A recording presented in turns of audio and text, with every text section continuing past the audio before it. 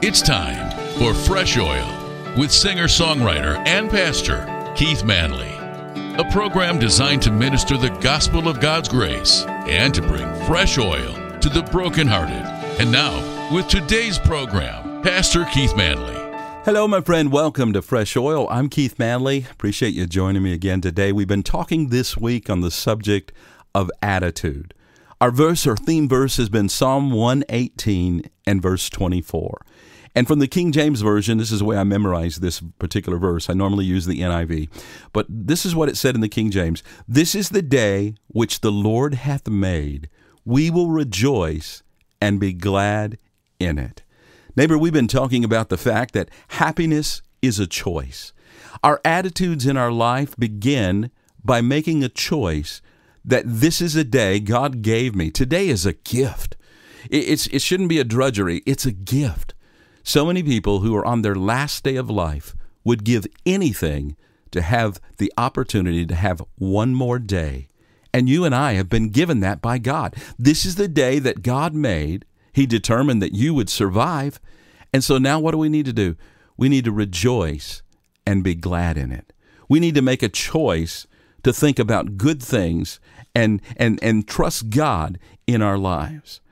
We've been talking about how to develop a positive attitude that will transcend the difficult circumstances of our life. I asked a guy a while back, "How are you doing today?" And he said, "Not bad under the circumstances." I said, "Why on earth are you under the circumstances?" God never designed for you and I to be under the circumstances. He designed us to be on top of the circumstances through faith in Jesus Christ. Now, for today's program, I want to talk to you about the truth about circumstances. And before I get to these, let me take a few minutes to talk about circumstances. You need to understand the truth about circumstances, or you'll never get to the attitude issue. See, the first truth is this, that negative circumstances are a part of life. I know sometimes it seems like you and I are the only one going through major problems, but friend, that everybody in life, it rains on the just and on the unjust, and we're all going through negative circumstances. Yeah, maybe it sounds like I'm stating the obvious here, but I'm continually amazed at the number of people who believe that somehow because they're a Christian, they should be exempt from pain and difficulty in their life.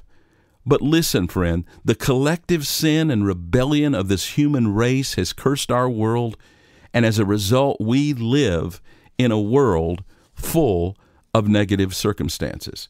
It's just a part of life. They come our way, and it'll be that way until we come to be with the Lord and He takes us home. The way I see it, you've got two choices. We can either sit around and whine about it, or we can learn to deal with it, which is the issue of attitudes. The second thing is not only are negative circumstances a part of all of our lives, but the second truth is this: good circumstances do not guarantee happiness.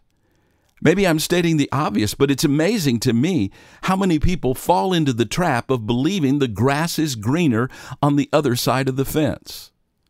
Now, I see people who say, "Man, if I only had a different job, a bigger house, a more beautiful wife, or a more sensitive husband, more money, nicer clothes, all these things, fill in your own blanks, then I'd be happy." Friend, I found this. Whenever the grass looks greener on the other side of the fence, it's usually because it's growing over a septic tank. There's a lot of people who believe that, "Man, if I only had what he had or what she had, I'll be happy." But friend, that's not always the case. Good circumstances don't guarantee happiness. I've known a lot of wealthy people in my life, and sometimes some of them are some of the most miserable people I've ever known. I'm not saying there's anything wrong with being blessed financially. God has blessed me, and all of my bills are paid. I'm able to pay to be on the radio. I'm able to do what I'm doing today without having to beg or ask for money. Listen, friend, I'm telling you today that no matter what your circumstances are, that's not what determines your happiness. You ought to put as much effort into changing your attitude as you often put into changing your circumstances. Focus on fixing what's inside of us rather than worrying what's around us. Here's the application for those of you who are surrounded by negative situations and negative people. And if you're going to stay positive, you better have the right stuff inside you, or you'll never be able to do it. The Bible tells an amazing story about two men who had the right stuff. They had the good attitude, and they were surrounded by thousands of negative people in a negative world that were challenging them and making it hard, but they maintained a positive attitude. Here's their names, Joshua and Caleb. It was only 2 years after God had miraculously delivered the Jews from Egypt and out of the bondage of slavery. And now it was time for them to go into the promised land. So Moses appoints a team of 12 spies, 2 of which were Joshua and Caleb. He sends them into a 40-day exploratory mission.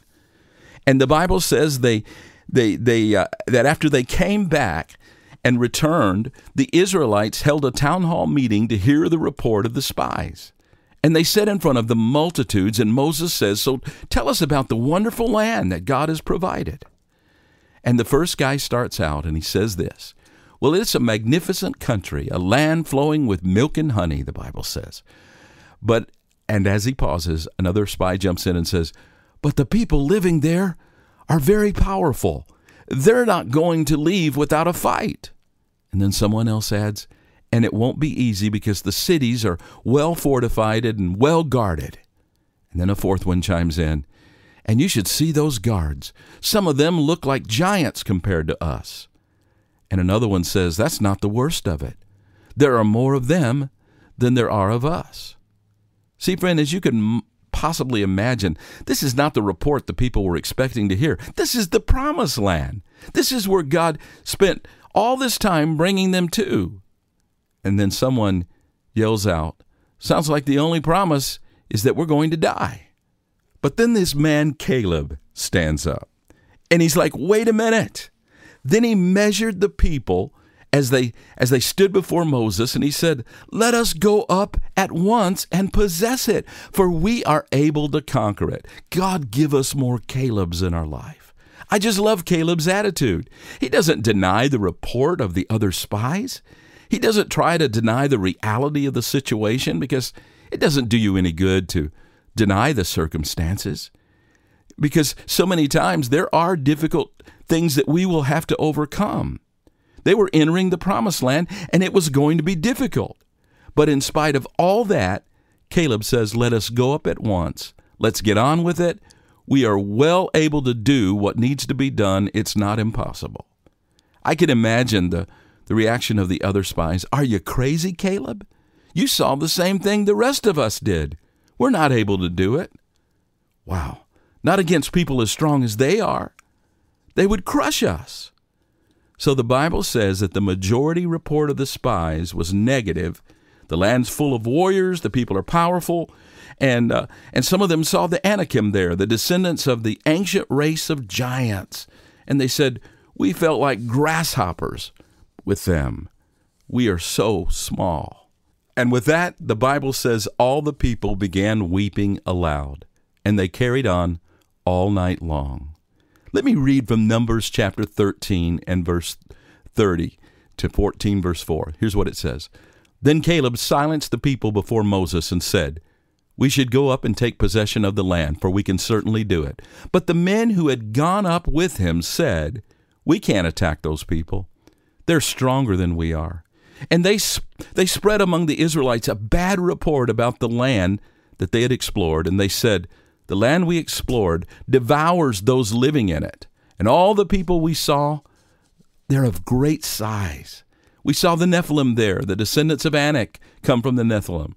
We seem like grasshoppers in our own eyes, and we look the same to them.'" And then in Numbers 14, the Bible says, "That night, all the people of the community raised their voices and wept aloud." Can you imagine? They've been traveling all this time in the wilderness to head to the promised land, and now they get there, and the report comes back that we're never going to be able to do it. Verse 2, he said, "All the Israelites grumbled against Moses and Aaron and the whole community, or the whole assembly, and said to them, 'If only we had died in Egypt or in the desert.'" Friend, do you see what a bad attitude can do? what a negative report can do in your life? It can bring you to the point where you want to die. Why is the Lord bringing us to this land only to let us fall by the sword? Our wives and children will be taken as plunder. Wouldn't it be better for us to go back to Egypt? And they said to each other, we should choose a leader and go back to Egypt. Now here's the question today. Why was Caleb and Joshua so positive while everybody else was so negative? What was going on inside that made them respond to the same circumstances in such a different way? The answer is found in the next part of the story. After a sleepless night of listening to all the whining and complaining, the Bible says in Numbers chapter 14 and verse 6, Joshua, son of Nun, and Caleb, son of Jephunneh, who were among those who explored the land, tore their clothes and said to the entire Israelite assembly, the land we passed through and explored is exceedingly good. If the Lord is pleased with us, he will lead us into that land, a land flowing with milk and honey, and will give it to us. Only do not rebel against the Lord, and do not be afraid of the people of the land, because we will swallow them up. Their protection is gone, but the Lord is with us. Do not be afraid of them. See, my friend, when you come to realize that God in you makes a majority, then your fear of the circumstances will dissipate. See, the 10 negative spies were focusing on the problems, and Joshua and Caleb, they were focusing on the blessings of God. There you have it, right back where we started. This is the day that the Lord has made, so I will rejoice and be glad in it. Happiness is a choice. Don't always focus on loss, but focus on the blessings of God. Make no mistake about it, my friend. Your ability to be positive is directly related to what do you believe about God. If you basically believe God's against you, then every circumstance, every situation, every difficult person you meet will cause you to react in the same way as the whiners in this story did. The Apostle Paul was writing in the first century to the church at Rome, and he gave the answer here in Romans 8, verse 35. Look what he said. Who shall separate us from the love of Christ? Shall trouble or hardship or persecution or famine or nakedness or danger or sword? As it is written, for your sake we face death all day long and are considered as sheep to be slaughtered. No, in all these things we are more than conquerors through him who loved us. For I am convinced that neither death nor life, neither angels nor demons, neither the present or the future, nor any powers, neither height nor depth, nor anything else in all creation will be able to separate us from the love of God that is in Christ Jesus our Lord. See, Paul's saying here, if you want proof that God loves you, stop looking at the circumstances and start looking at the cross. My friend, I don't know what perception of God that you have in your mind today as you're listening to this, but if it's anything other than that God loves you unconditionally and you matter to him, then Satan has convinced you of a lie about your Heavenly Father.